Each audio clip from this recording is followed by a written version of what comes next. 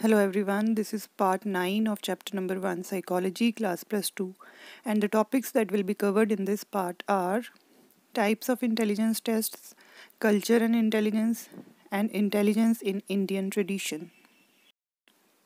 As you have already done that these intelligence tests, they are divided on the basis of administration, on the basis of language and on the basis of culture. Now, if we talk about intelligence tests on the basis of administration, they are divided into two categories. One is individual test and the other is group test. Individual test, as the name suggests, can be administered to one person at a time. Alright, and it requires test administrator to establish a rapport with the subject.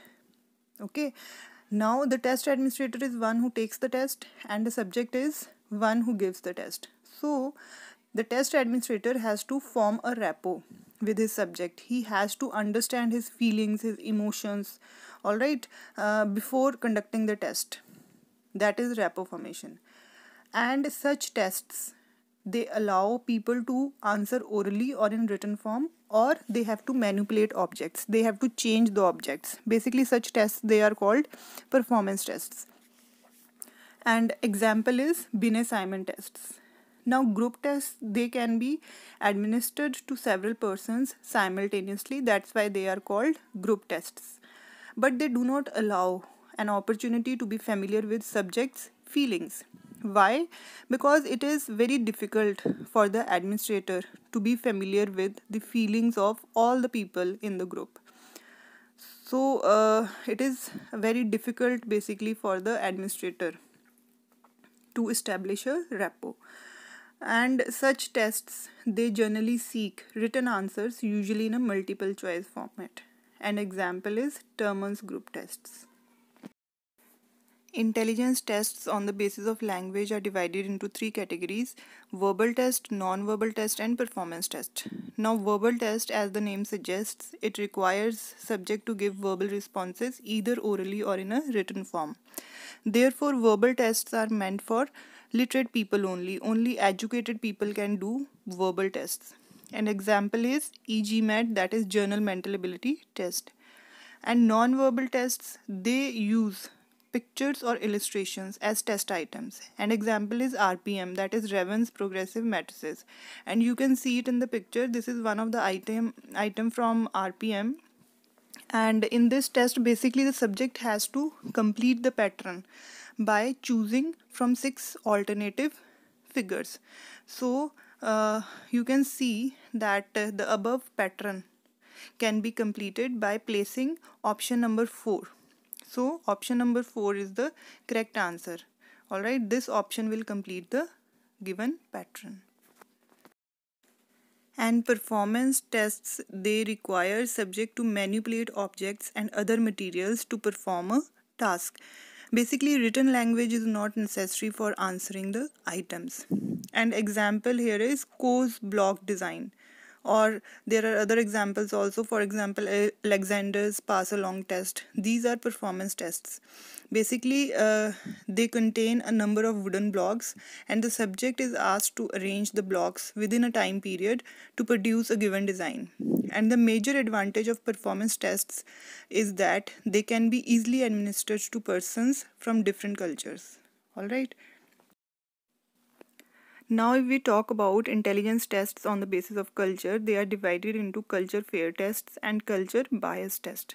Now, culture fair tests, they are basically equally fair to all cultural groups. And this fairness is related to a lack of bias in the interpretation or use of a test to classify or diagnose. Means, same methods of interpretation and same methods of diagnosis are used to assess people across all the cultures. So that's why they are called culture fair tests. But in culture bias tests, basically, if we talk about bias, in psychometric test, bias is said to occur when a test yields higher or lower scores on average when it is administered to specific criterion groups such as people of a particular race or sex than when administered to an average population sample.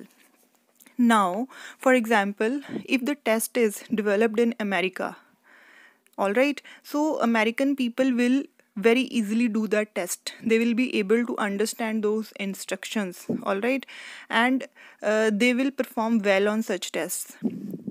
On the other hand, such items will not be able to judge people from other culture appropriately.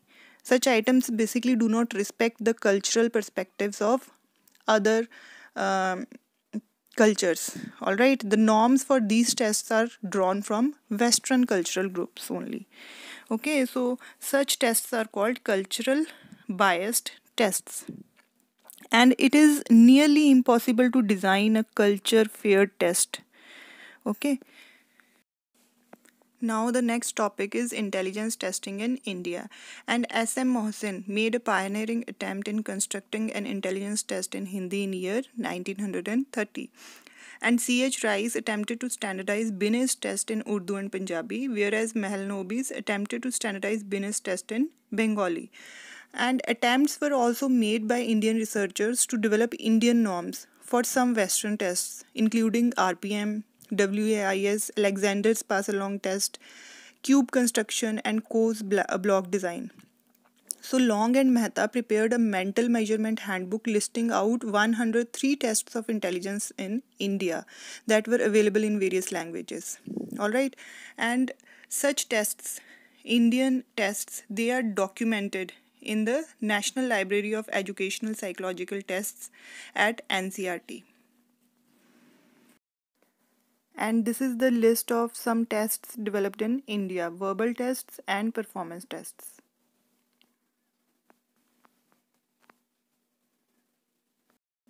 Now the next topic is culture and intelligence. As we all know that culture is a collective system of customs, beliefs, attitudes and achievements in art and literature, and it provides a context for intelligence to develop. But according to Vygotsky, a Russian psychologist, he argued that culture provides a social context in which people live, grow and understand the world around them. And Vygotsky also believed that cultures, like individuals, have a life of their own. They grow and change, and in such processes, they specify what will be the end product of successful intellectual development. And according to him, however, all the elementary mental functions such as crying, attending to mother's voice, sensitivity to smells, walking and running, they all are universal. Means children all across the world, they follow the same activities, but the manner in which higher mental functions such as problem solving and thinking operate, they are largely culture produced. Means the way a child solves a particular problem or the way a child thinks, that is basically the product of that culture in which he is living. All right, and basically technologically advanced societies, they adopt child rearing practices that develop skills of generalization and abstraction and mental manipulation among children. These societies, they promote a behavior which is called technological intelligence, in which people are well versed in skills of attention, observation, analysis, performance, speed, and achievement. All right, and technological intelligence is not so valued in Asian and African societies. The qualities and skills regarded as intelligent actions in non Western cultures are sharply different. All right, in addition to cognitive competences that is very specific to the individual, the non Western cultures, they look for skills that relate to others in society. So, in non Western cultures, intelligence is not all about having cognitive abilities, not all about having the ability to solve problems or ability to manipulate things. It is basically, intelligence is basically dealing with people in the society, how to deal in society. That is also intelligence according to non Western countries. Now, next topic is intelligence in Indian tradition. As we talked about intellectual intelligence in Western countries, in Indian tradition, intelligence can be viewed as integral intelligence, which gives emphasis on connectivity with social world. Indian thinkers, they view intelligence from a holistic point of view where equal attention is paid to cognitive and non-cognitive processes as well as their integration. So According to Indian tradition, intelligence is not just having the ability to reason, to think, to judge. It is basically the ability to deal with society. It is basically the integration of both cognitive and non cognitive processes. So, the word that is used in Indian tradition to represent intelligence is buddhi, that is Sanskrit word. All right. And buddhi, according to JP Das, it includes such skills as mental effort, determined action, feelings and opinions, along with cognitive competence such as knowledge, discrimination and understanding. All right. So buddhi is the knowledge of one's own self based on conscience, will and desire.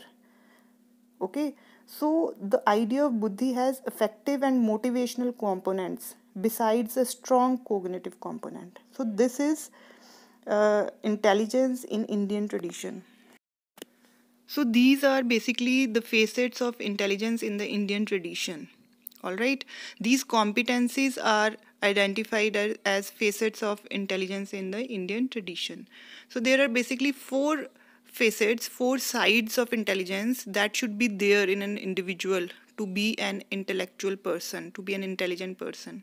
So first is cognitive competence or cognitive capacity. That is sensitivity to context, understanding, discrimination, problem solving and effective communication. So one should be able to understand things, solve various problems. He should be able to discriminate between right and wrong, and he should have effective communication skills. All right, and social competence is basically skill for respecting social order, commitment for elders, the young and the needy, concern about others, recognizing others' perspective. So that is social competence. The third competence is emotional competence, which means self regulation and self monitoring of emotions, honesty, politeness, good conduct, and self evaluation. Means one should be able to deal with one's own emotions. He should have the ability to regulate his own emotions. An intelligent person must know how and when to show his emotions, and he should be able to evaluate his behavior also. And now the fourth and the last competence is entrepreneurial competence, which means commitment, persistence, patience, hard work, vigilance, and goal directed behavior. Means an intelligent person must be committed towards his goal. All right. Intelligent person will always be committed towards his goal. He will be persistent. He will be continuously working hard to achieve his goal. He should be patient. All right. He will be hardworking also. And he will be vigilant. Vigilant means he will be aware of what is wrong and what is right. All right, and his behavior is always goal directed. He will always do various tasks, various activities to achieve his goal. So these are the four facets of intelligence in Indian tradition. And this is all for today. I hope these topics are clear to you. We will meet once again in the next part of this video. That will be the last part. And in the last part, we will study about emotional intelligence, creativity, and the relationship between creativity and intelligence. Till then, take care. Thank you.